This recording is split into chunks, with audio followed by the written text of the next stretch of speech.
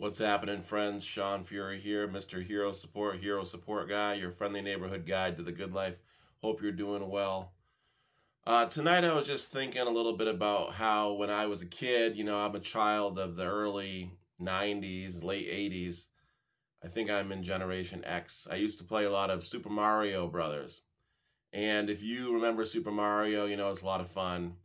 And there's a lot of levels in the game, and just like Joel Osteen says in his Sunday services, new levels, new devils. There's always something new that you've got to jump over or get around, some fireball sticks or some little mushroom guys or the King Koopa, whatever guy, dragon guy that throws fireballs at you, etc., so on and so forth.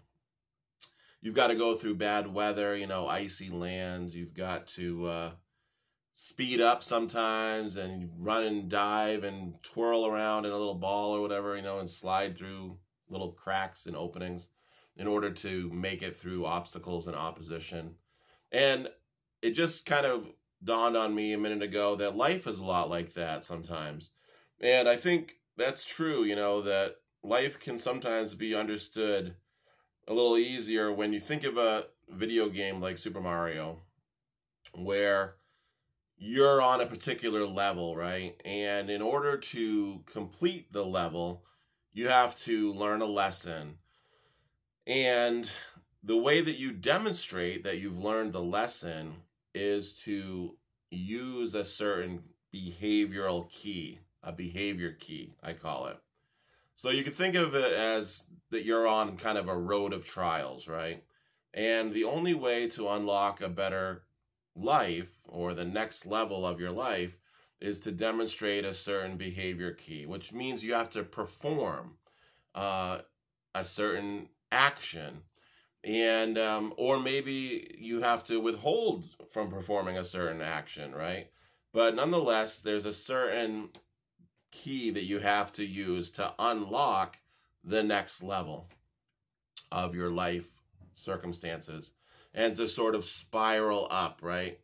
And if you're not able to perform the correct behavior key, then you will continue to be doomed to replay that level over and over and over again, however long it takes, right?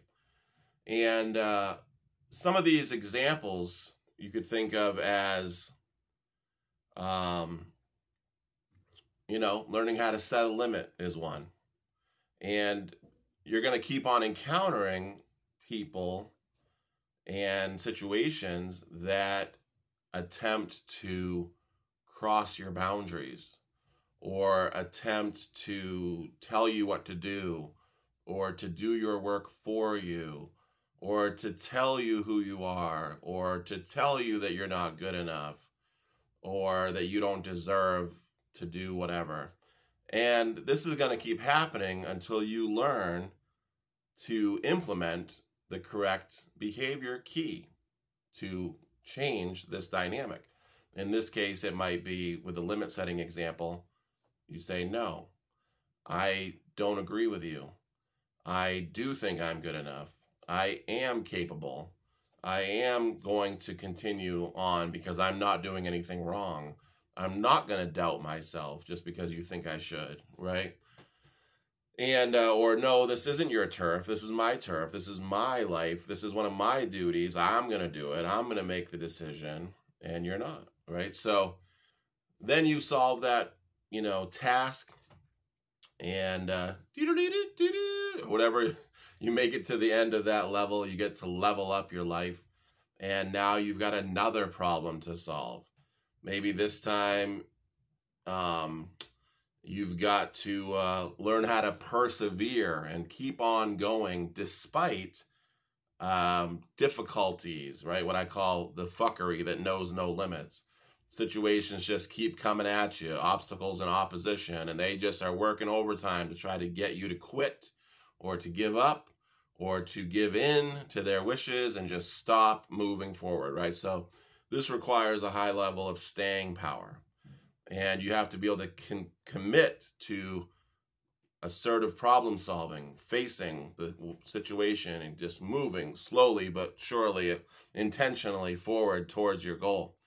And when you adequately do that, I call it passing through the eye of a needle, so to speak, getting through a high pressure zone where there's lots of challenges and it seems to be too much for you to handle. It's kind of beyond your comfort zone. Requires you to challenge yourself to be able to, achieve the goal or complete the task. Then again, you've performed the correct behavior key by persevering and keeping your shit together on the way. And now you're going to unlock a higher quality of life. And maybe what this looks like is you get a raise, or you get a new car, or you get a new girlfriend, or a new boyfriend, or partner, or you get, a compliment, or you get some money or something. But there's usually some kind of gift or reward, just like in the movies. In The Matrix or Wonder Woman or something like that, when they solve a problem, they get a reward usually.